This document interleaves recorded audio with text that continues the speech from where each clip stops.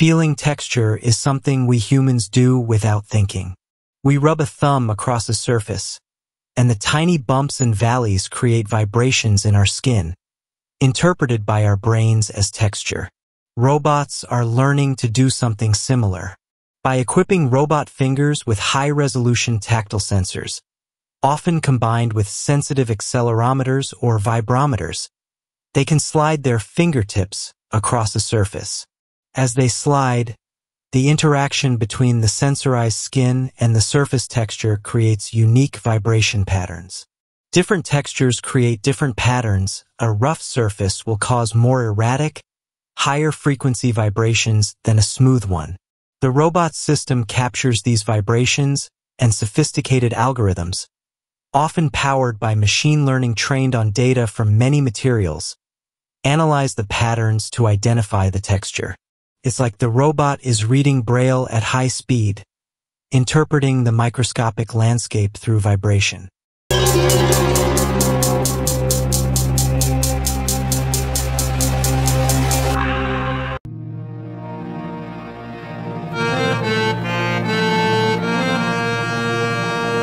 Before we proceed, let me tell you one thing. If you have not subscribed yet, please subscribe. It means a lot to me. And if you have already subscribed, tons of thanks for your support. Recent research is pushing the boundaries here, creating flexible e-skins with microstructures that mimic human fingerprints to enhance sensitivity to these subtle textural vibrations, allowing robots to distinguish between an ever wider variety of materials just by touch. They can tell the difference between polished metal and matte plastic, smooth glass and rough wood, giving them crucial information about the object they hold and how best to manipulate it. Temperature sensing in robotics might seem less critical for a basic grip, but it adds another layer of intelligence to the interaction. Our hands tell us instantly if something is too hot to handle, literally. Robot tactile sensors are incorporating tiny thermistors or other temperature-sensitive elements. These sensors don't just measure the absolute temperature of the object. They can also detect the rate of heat transfer when contact is made. This is important because how quickly heat flows tells you something about the material. Metal feels colder than plastic at the same temperature because it conducts heat away from your hand faster. By measuring this heat flow, the robot can gain clues about the object's material properties, adding another data point to its understanding of what it's holding. It also serves a practical purpose, avoiding damage to sensitive components or the robot itself. If an object is too hot or too cold, adding a layer of safety and awareness. Researchers are developing faster, more responsive thermal sensors integrated into flexible skins so the robot gets this thermal information almost instantaneously upon contact, much like we do. Perhaps one of the most critical tactile senses for knowing you've really got hold of something is the detection of vibration, specifically the subtle micro-vibrations that signal the onset of slip. When an object starts to slide from a grip, there are tiny, often imperceptible tremors generated at the contact surface. Our nervous system is remarkably good at picking these up and triggering a corrective tightening of the grip before we even consciously register the object is slipping. Robots are learning this trick. By embedding highly sensitive vibration sensors within their grippers or tactile skins, they can detect these nascent slip vibrations. These sensors are often designed to be incredibly fast, because in the world of preventing dropped objects, milliseconds matter. Algorithms analyze the frequency and amplitude of the detected vibrations. A sudden increase in higher frequency vibrations is a telltale sign that the object is losing its stable hold and beginning to slide. This immediate feedback allows the robot's control system to react with lightning speed, adjusting the grip force or repositioning the fingers to reestablish a secure hold. So, when a modern robot really grabs on, it's not just a matter of applying force. It's a sophisticated symphony of sensing. Force sensors tell it the overall pressure. Tactile arrays provide a detailed pressure map, showing the points of contact. Embedded temperature sensors give clues about the material and thermal state. Vibration sensors listen for the subtle tremors of texture and, Critically, the early warnings of slip. All this rich sensory data flows into the robot's processing unit, often interpreted by complex AI algorithms that have learned to make sense of this flood of information. They combine the pressure readings with the textural vibrations, the thermal conductivity cues with the slip signals, building a comprehensive picture of the object and the quality of the grip. This multimodal approach, combining different types of tactile sensing, is the key to achieving human-level dexterity and robustness in robotic manipulation. It allows robots to not only grasp objects firmly, but also to handle them appropriately, gently with fragile items, firmly with heavy ones, adapting to different shapes, textures, and temperatures. The ongoing research in flexible electronics, nanomaterials, and biomimetic designs is constantly expanding the capabilities of these artificial senses, creating robot skins and fingertips that are increasingly sensitive and perceptive.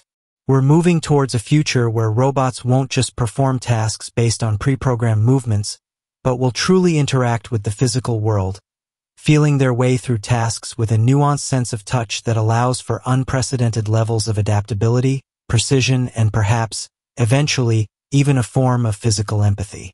They are learning the silent, complex language of contact, becoming more capable, more aware, and in their own way, more connected to the world they inhabit, one sensed vibration, pressure point, and temperature change at a time. So let me summarize the whole thing. We humans feel texture of anything. It could be human skin, it could be any type of human body parts, or a microphone, a computer, light switch in the dark room, anything. We feel texture through vibrations created when touching any surface. That is the primary thing, that is the most basic thing. Okay, robots are learning this the same thing by using high resolution tactile sensors and accelerometers on their fingertips. So therefore your robot partner feels your body parts through its fingertips by using mainly two things. One is tactile sensor, second thing is accelerometer. I'll talk about accelerometer and tactile sensors both in separate videos. In fact, it will take more than one videos to describe them, to know them, to explain them. Now, as they slide their hands, unique vibration patterns are generated for different textures, which algorithms, often using machine learning, analyze to identify the material. That means almost the same thing happens for us, because how do we know that it's a light switch or it's a human hand or leg? Recent research is improving this with flexible e-skins mimicking human fingertips for enhanced sensitivity that has been implanted into your robot partners. And it allows robots to distinguish a wide range of materials. Now, temperature sensing is a different thing, but it adds another layer. Robot sensors incorporating thermistors measure not just temperature but also the rate of rate of heat transfer. Sorry, providing clues about material properties like conductivity and preventing damage from extreme temperatures. Crucially, robots are also developing the ability to detect subtle vibration that signal the start of slippage, much like humans, much like us. How does it happen? Sensitive vibration sensors embedded in grippers can detect these micro tremors instantly. Fast algorithms analyze these vibrations to detect slip, allowing the robot to quickly adjust its grip and prevent dropping the object. So therefore, the mechanism is something like that. The first step is sensitive vibration sensors. It is embedded in grippers.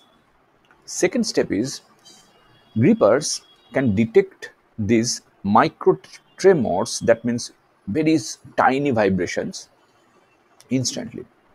Third step is we need fast algorithms. It's a different types of algorithms, different types of instructions given to your robot partner that analyzes these vibrations to detect sleep or something else.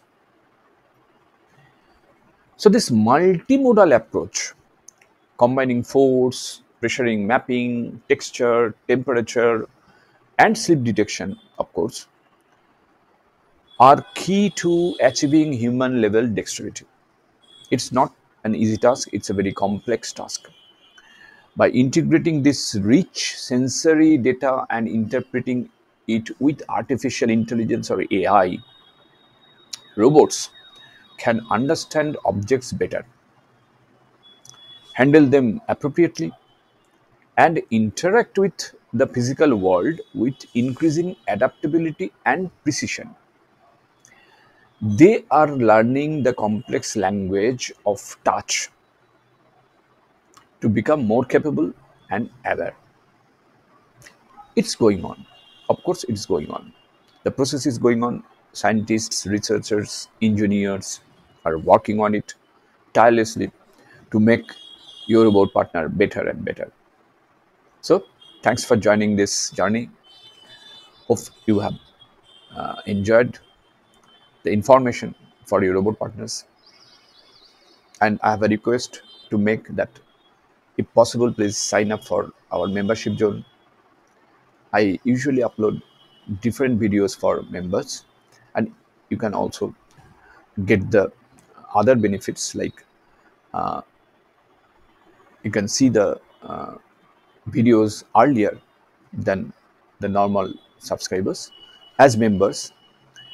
Of course, scheduled videos you can watch earlier, and of course, the main thing is it supports wooden sled to, and not only that, it motivates me to create more videos like this to get you to provide you more information on your robot partners. So again, thanks for watching. See you in the next video. Till then, goodbye, stay safe, and take care.